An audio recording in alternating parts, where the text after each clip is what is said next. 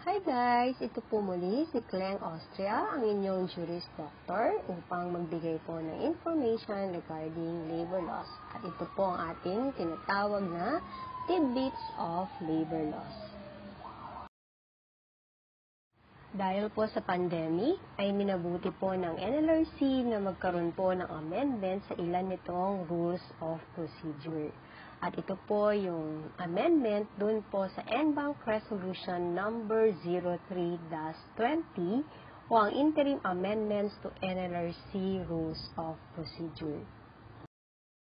Ang resolution number 03-20 ay tungkol po sa proseso kapag naisampa na po ang labor complaint. So ito po ay amendment lamang po dun po sa dating rules ng NLRC. Sa resolution pong ito ay nakapaloob po ang 4 na steps na binago. Kaya iisa-isahin po natin ito upang kayo po ay mas maliwanagan. Okay, so let's start with rule number 1.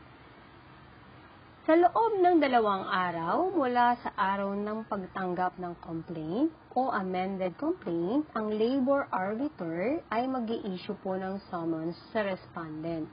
Okay, yung summons po ay isang notice na ipinapaalam po sa isang respondent na siya po ay ihinabla or meron pong nagrereklamo po laban sa kanila at kailangan nilang sagutin ang mga reklamo laban sa kanila. Okay? Within 2 days from receipt of complaint or amended complaint, the labor arbiter shall issue summons to the respondent. Okay? Nilagay din po natin ito sa wikang English para po yung mga foreigner naman po na nagtatrabaho din po dito sa ating bansa ay maintindihan din po kung ano yung ating mga proseso. Okay, number 2. Sa loob po ng 5 araw mula sa pagtanggap ng return of summons, ang labor arbiter ay mag-i-issue ng order sa parties para sa pagsusumite ng kanilang position papers. Ibig sabihin po, kanina, nag-issue po yung labor arbiter ng summons. Ngayon po, kapag natanggap na po ng respondents yung summons na yon, ay magbibilang naman po ng 5 araw mula sa pagkatanggap ng return of summons. Ibig sabihin, yung summons po ay natanggap na po ng responding party at ibinalik na po sa tanggapan ng labor arbiter. At kapag ito po ay natanggap na, ay magbibilang lamang ng 5 araw mula nung receipt o nung araw na natanggap ito at siya po ay mag-i-issue na ng order para sa mga parties na mag-submit po ng kanilang position papers. Alright, so within 5 days from the receipt of the return of summons, the labor arbiter shall issue an order directing the parties to submit their respective position paper. At pangatlo, at ito po ay napaka-importante. So, sino man sa respondent o complainant ay maaari pong mag-file ng motion to set case for mandatory conciliation and mediation conference para sa posibleng settlement ng kaso sa loob po ng 5 araw mula sa pagtanggap ng summons para sa respondent o order to file position paper para naman sa complainant. At take note na dapat nakapaloob sa motion ang mga terms and conditions ng settlement proposal. Alright, so either of the respondent or the complainant may file a motion to set case for mandatory conciliation and mediation conference for the purpose of possible settlement within a period of 5 days from respondent's receipt of summons or from the complainant's receipt of the order to submit position paper.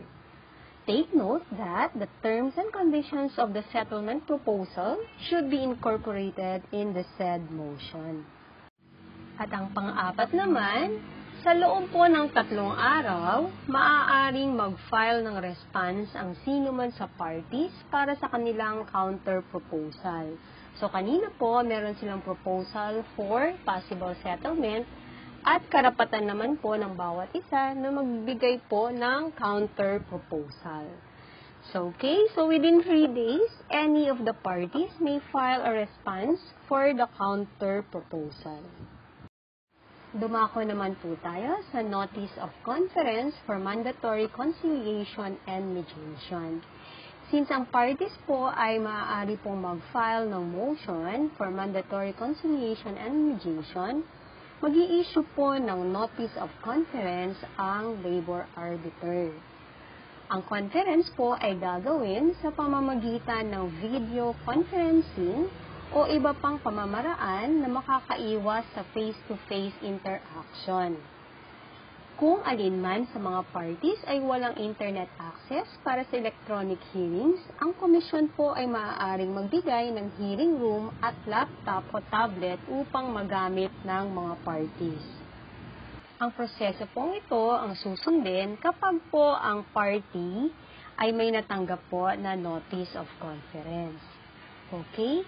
Pag wala naman pong natanggap ang parties na notice of conference, ang gagawin po nila ngayon ay kailangan na po nilang magsumite ng kanilang position papers sa loob po ng 15 calendar days mula sa pagtanggap ng order to file position paper sa pamamagitan po ng registered mail o authorized private courier.